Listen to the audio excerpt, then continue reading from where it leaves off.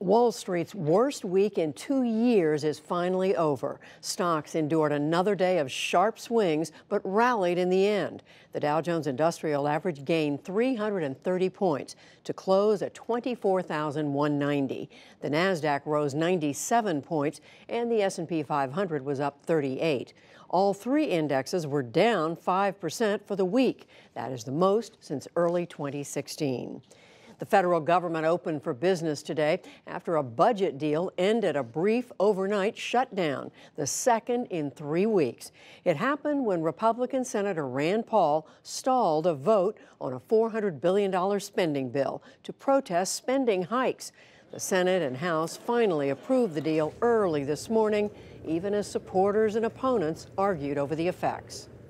This two-year budget agreement begins to repair our military and frees our armed services from the harmful spending caps of the devastating practice of funding our troops in stopgap spending bills. This body is descending down a fiscally irresponsible path, a path to trillion-dollar deficits, a path to mortgaging the future for my children and yours.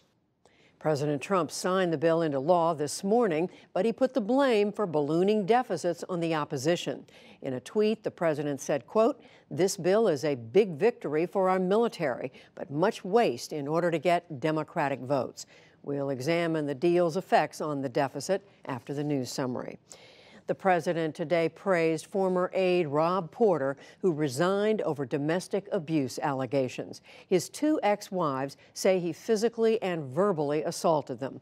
Today, at a meeting with campaign supporters, the president called it very sad and said he hopes Porter has a great career. Well, we wish him well. He worked very hard. I found out about it recently, and I was surprised by it. He says he's innocent. And I think you have to remember that. He said very strongly yesterday that he's innocent. So you'll have to talk to him about that. But we absolutely wish him well. Did a very good job while he was at the White House. Meanwhile, top White House staffers face more questions about their handling of the Porter case. The Washington Post and others reported that White House counsel Donald McGahn was told some of the accusations in January of last year. Other reports say Chief of Staff John Kelly learned last fall that the allegations were delaying Porter's security clearances. This evening, Kelly denied that he has told officials he's willing to resign from his post. Separately, there is word that the Justice Department's critical number 3 official, Rachel Brand, is resigning after 9 months on the job. It is widely reported that she's leaving for the private sector. Brand is next in line behind Deputy Attorney General Rod Rosenstein. She would be overseeing the special counsel's Russia probe if President Trump were to fire Rosenstein. The Winter Olympics have officially begun with opening ceremonies in Pyeongchang, South Korea. Pomp and pageantry was on full display this evening, with more than 2,900 athletes from 92 countries taking part.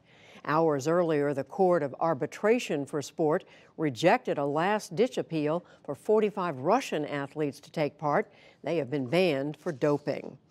2 people have been killed in a winter storm that moved across the American upper Midwest today. Total snowfall is expected to measure a foot in some areas by tonight. Treacherous conditions hit roads from Minnesota to Indiana overnight.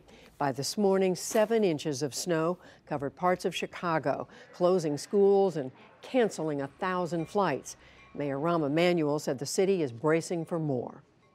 We have always done this as a city. I want us to continue today, tomorrow, Sunday, throughout, responding, taking care of not only yourself and your family members, but checking on your neighbors. The storm is expected to weaken as it moves eastward over the weekend. Back in this country, public defenders in New York are protesting against immigration agents arresting their clients at routine court appearances. Dozens of the attorneys protested outside a Bronx courthouse yesterday. They were joined by civil rights and immigration advocates.